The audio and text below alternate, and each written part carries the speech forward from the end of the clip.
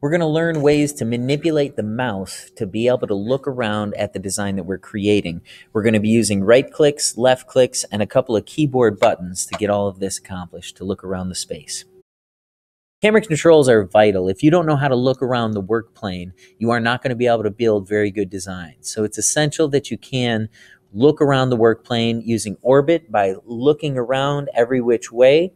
We can pan, moving left and right and up and down, and then we can zoom in and out. So here we are. I'm heading right back into where we left off. We had these 4 squares placed into on the work plane. You can see work plane there. But now the real goal is how to look around the space.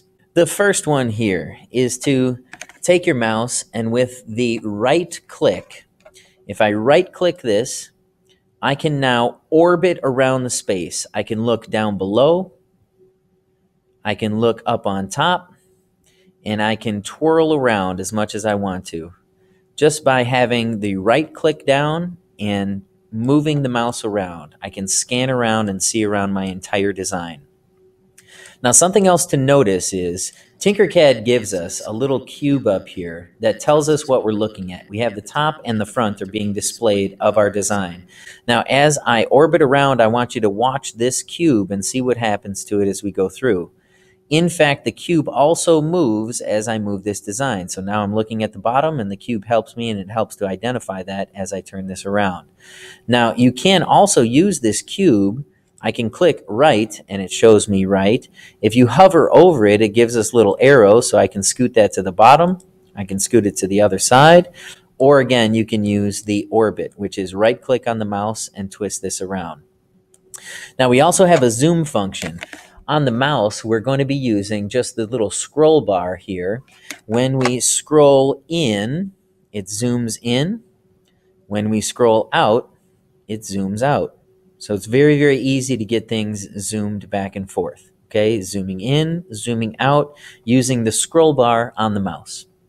The last one here that's really helpful is to use pan. To use pan, we're going to be using the right click on the mouse, but we're also going to be using the shift key on the keyboard. Okay, so if I press shift first and then I right click on the mouse, I can pan from left to right. Okay, this is really helpful for getting into really small spaces. So if I wanted to see this space right in here, I can begin to orbit, but then that gets partially blocked. So here I can use pan to pan across, and then we can orbit in to be able to see that space very clearly.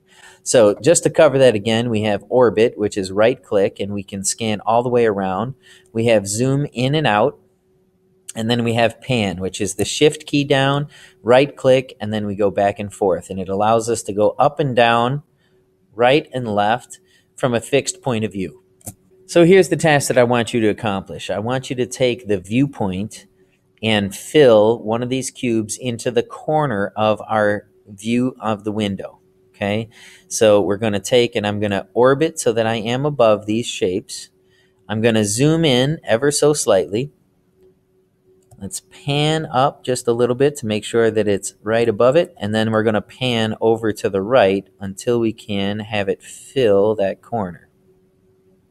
By doing this, I know that you can successfully navigate all of the camera controls, and then that way you can design really good things. Camera controls are vital. If you don't know how to look around the work plane, you are not going to be able to build very good designs. So just to cover that again, we have orbit, which is right click, and we can scan all the way around. We have zoom in and out, and then we have pan, which is the shift key down, right click, and then we go back and forth. And it allows us to go up and down, right and left from a fixed point of view. I love art. I love art. I love art. I love art.